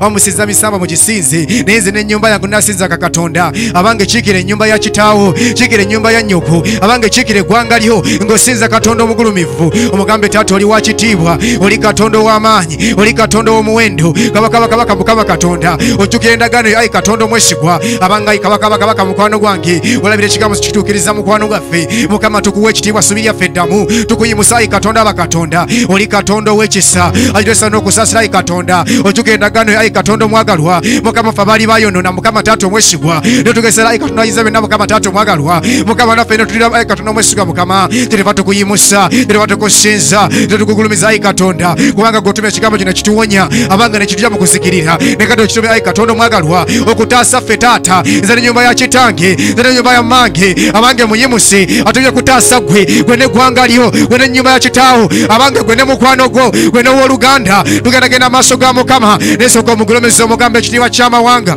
isebo tukuwa ekitiibwa ayi katonda aba katonda abagendako mu maaso ga katonda omusinzi omuwa ekitiibwa ayi katonda omwagalwa abange twagalwa kati ng'omusinza ekitiibwa kikka mu linnya lya mukama waffe yesu abange kabaka taata omwagalwa abange wakati ng'omusinza ogenda okwambala ekyambalo kya pulida ogenda okwambala ekyambalo ky'omuwolereza wakati ng'omusinza ogenda okwambala ekyambalo abange kyawandiikibwa nti atufuka mwoyo mutukuvu mu Galatiya 4 abange omwoyo wa mukama yafukibwa mitima gyaffe ng'asinda mu aba kitaffe abange ogenda kusinda maaso ga katonda wakati ng'oyambadde ekyambalo abange ekyomuwolereza wakati ng'omusinza mugambe mutukuvu oli wa kitiibwa ky'amawanga oli katonda asaasira oli katonda ajjukira oli katonda ateerabira oli katonda atuyamba oli katonda atuwonya okuva mu bibi byaffe ayi katonda omwesigwa otenderezebwe katonda aba katonda osinzibwe mu linnya lya mukama waffe yesu omwana wa katonda abeere omulamu kati genda mu maaso ga mukama abange tugenda kwenenya maaso ga katonda nga tonna bakwewolereza abange tugenda kwetangirira tugenda sooka tutukuze mu maaso ga mukama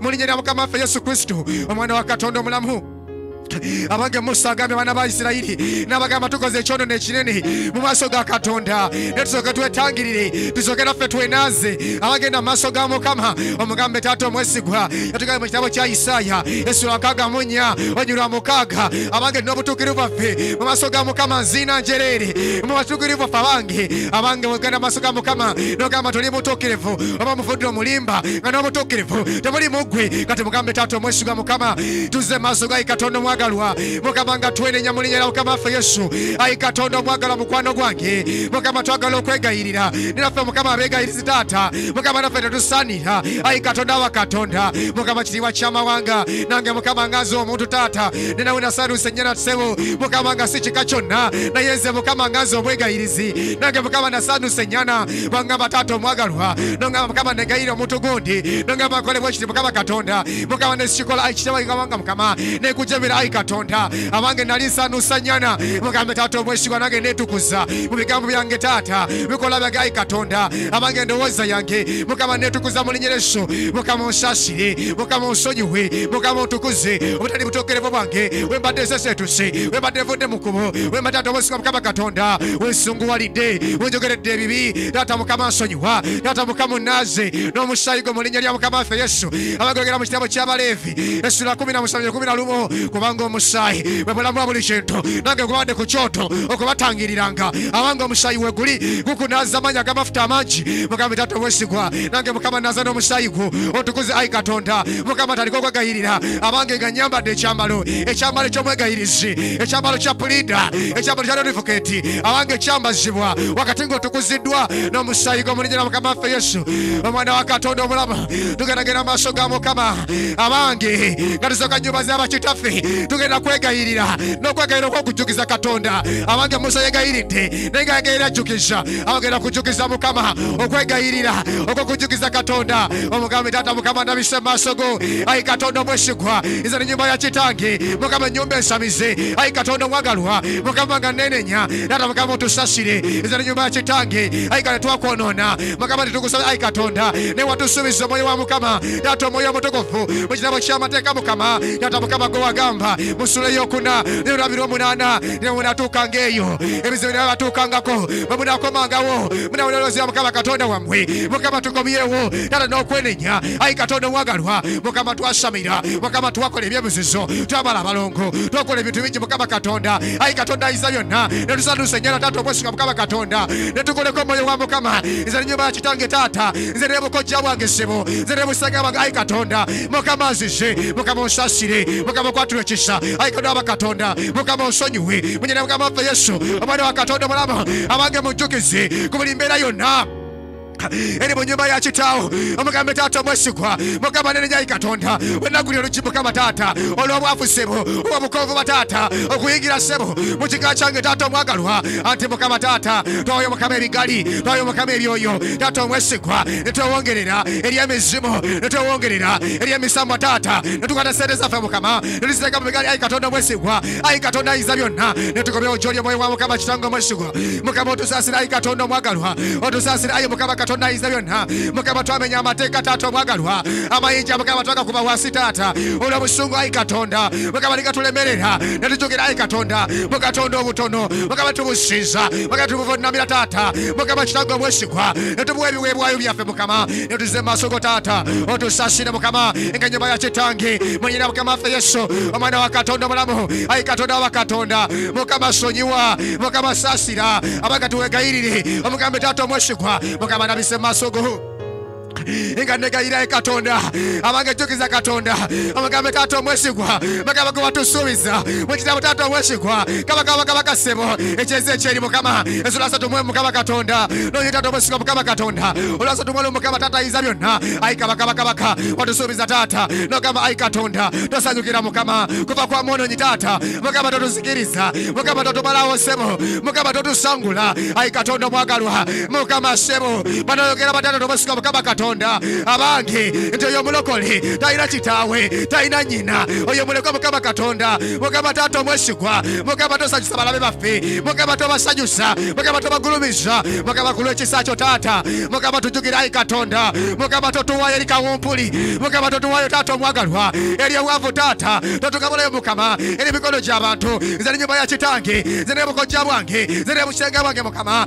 Mukama totuleka Mukama totuvako ayi Katonda Mukama Musa yakulaba nogamba mukama nogamba abange yakulaba nagamba ye Katonda ajudde ekisa n'okusasira n'okusungwala ayangu okusonyiwa asasira emirembe eneje mabega mukama taata omwesigwa nange mukama taata kwegayirira mukama osonyiwe emirembe eneje mabega ebukojja bwange ebusenga bwange taata mukama olokole mukama otase munyina mukama ffe Yesu Kristo omwana wa Katonda abeera omulamu ennaku zonna rido mokatupa kazakataya mandesekete yanderebrozokotalala abange tugeragenda amaaso ga mukama kati katugayira oluganda abange oluganga lyaffe Uganda munyina mukama ffe Yesu omwana wa Katonda omulamu tulabise mu maaso go mu linnya lya Yesu abange wegayirire omugambe taata tuzze mukama taata kulwesi yaffe mukama taata mukama twakuleka netukuva kwa Katonda ne mukama gwe wagamba Ai Katonda wesigwa mujaba kabe Zabuli azato musatu 12 muli wereddwa mukisa egwanga ina Katonda waliyo inga ye mukama taata nefe mukama tubadeko kikolimo ati mukama taata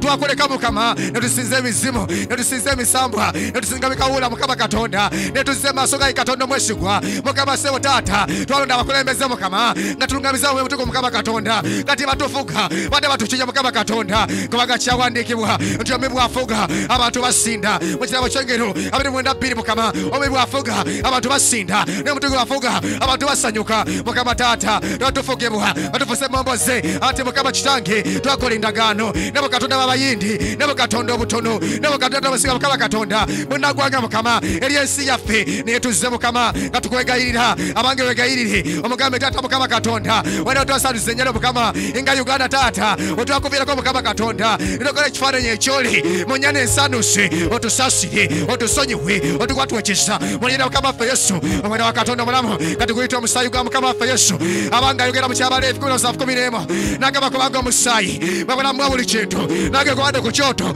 okubatangiriranga kuyita omusaayi gwa mukama omugambe taata omwesigwa ekawula omusaayi gwo wa nyumba ya kitange abakawula omusaayi gwo kule gwanga lyange mukama taata mukama otukuze taata mukama osukuze osangule mukama Katonda obutali butogere waffe mukama taata onazayi kabaka n'omusaayi gwo munyina mukama ffe Yesu tugenda genda amaaso ga mukama twaseyase buli nnyana ensanuuse abange tugenda kwambala amaanyi n'obuyinza bwa Katonda n'obusungu bwa mukama abange bayibuli egambe Musa bwe yatuuka ku nnyana ensanuuse obusungu bwe ne bububuka abange b'obusungu bw'oyambala kati obusungu obw'ekibi obusungu obwo bwambale kati abooluganda tugenda kulumbagana ogwomoyo gw'obusamize ogwaluma ennyumba ya kitange ogwaluma ennyumba y'abajjaffe abange ogwaluma ensi yaffe tugenda kulumbagana kubanga kyawandiikibwa bw'osinza Katonda omuyeka era omwagaliranga ddala abange tugenda kulumbagana ogw'omuzimu omwoyo gw'obusamize tukulumbagana kati mu linnya lya mukama ffe Yesu abange yambala obusungu bwa mukama yambala obusungu bwa Katonda ng'oyasayasa enjana eyo eyasanuuse abajjajjaffe yasanuuse abajjajjaffe abange batega ekikolimo tukilumbagana kati mukama tukyambula amaanyi n'obufuzi tubagenda mukama taata omwesigwa omwoyo gw'obusamize tugupenya tugusimbula okuva mu kika kyaffe okuva mu nyumba yaffe taata omwesigwa mukama Katonda ayi kabaka mukama tuwangula buli maanyi gonna ag'ekizikiza amaanyi g'obusamize amaanyi taata omwesigwa mukama Katonda agayingira nga tumala abalongo agayingira mukama taata nga tuwayo ebigali buli maanyi gonna agayingira mu nyumba ya kitaffe mu ggwanga lyaffe mukama taata nga tuwonga ensi yaffe mu busamize olw'obukulembeze nga tugona ebyobufuzi mukama Katonda ne tuwonga ensi yaffe ery'emizimu tujasayasa kati tujambala amaanyi n'obufuzi abange tukutwendagaano eyo kwendagaano y'omusaayi mandebozeketaire mbulokosakatayarama ratapakapurukozikatulamandere abange wangula amaanyi ag'ekizikiza gapenye gasimbula munyina mukama ffe Yesu tugawangula amaanyi ag'amafuta amangi tugayosa omusaayi gw'omwana gw'endiga tugazikiriza mu linnya lya mukama ffe Yesu eshetemanderebo abange kyawandiikibwa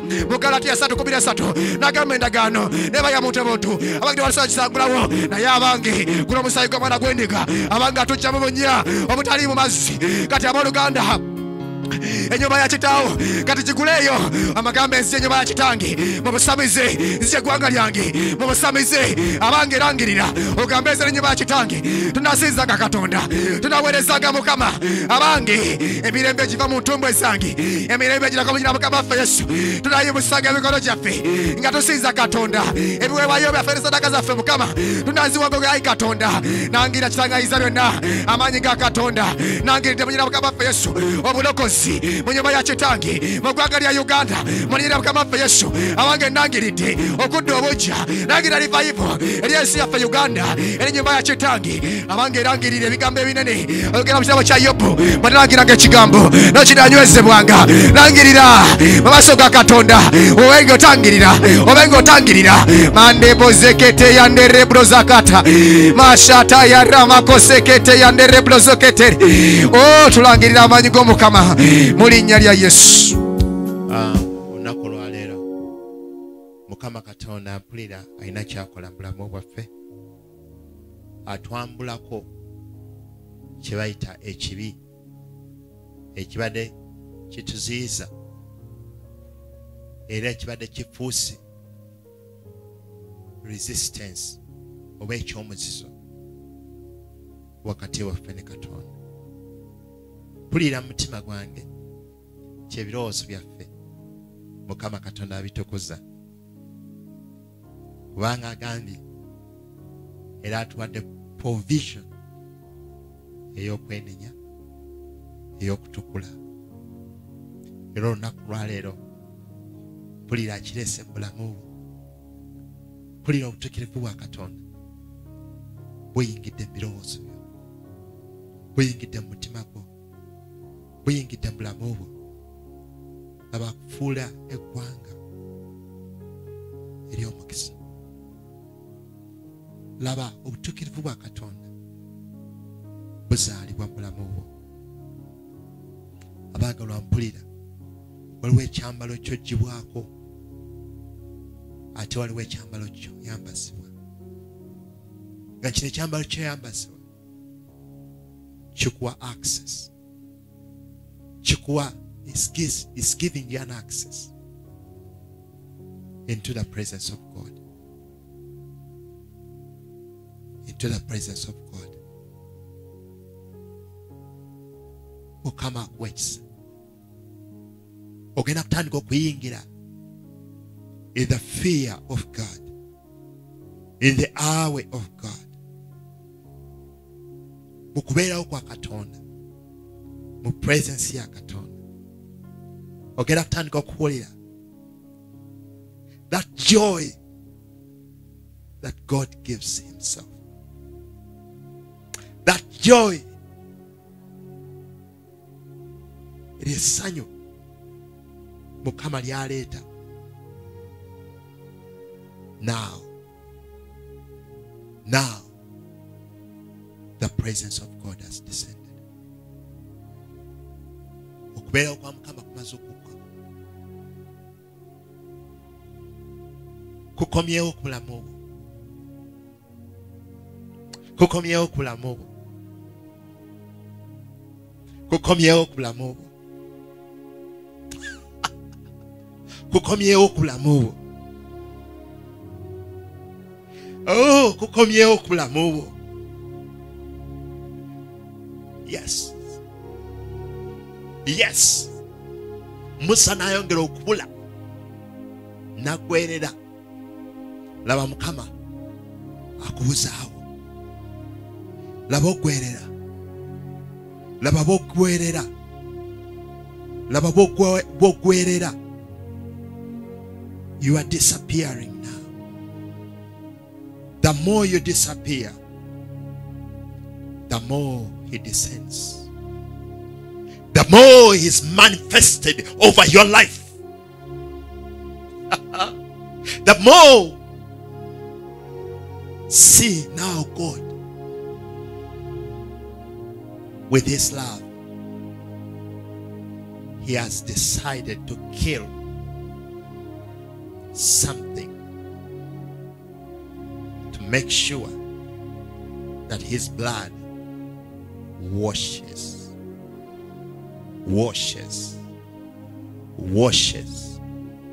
all our sins. Now the blood of Jesus, the blood of Jesus is sanctifying our hearts, is sanctifying our mindsets. is sanctifying us. The blood of Jesus is restoring us. Is bringing back in his presence. Our relationship, your relationship with God is being amended, is being put back, is being amended, is being indemnified. You are being put back to your original place, to your original purpose. It's being put back. Laba mukama bwa kulongosa ogibwako ebibi, and you are being put back in the same position like on the day you were spiritually born. At that moment when you are spiritually born, I thank you, Father. Nkwebaza kitange kati ndagira endwadde, ndagira amasiga, ndagira ennaku, ndagira okutya, ndagira ogwo omwoyo ogubadde gwayingira mu bulamu bwo nga gwe tokyeraba, ng'owerabanga atasaanidde. Mukama Katonda akusitula kaakano. Mukama Katonda bangi kuffe atujja ne mu birooto ebibi ebya sitaani. Mukama agenda kweyongera otwebikkulira, okutweraga era okwongera okwogera naffe. Mukama nsumula presence ya Katonda eke mu bisenge byaffe, eke mu bitanda byaffe, eke mu mayumba gaffe, eke mu minds zaffe. Mukama wummuza buli mutima gwa buli kinoomu kuffe, gusobola okuwummulira mu kubeerawo. Nkwebaza Mukama, nkwebaza Kitange kubanga okikoze. Erinnya lyo lyongera okulemesebwa emisana n'ekiro. We give you all the praise and all the glory for everything you've done. Many of you, you want to accept Jesus Christ to be your Lord and Savior. This is the time. This is the moment.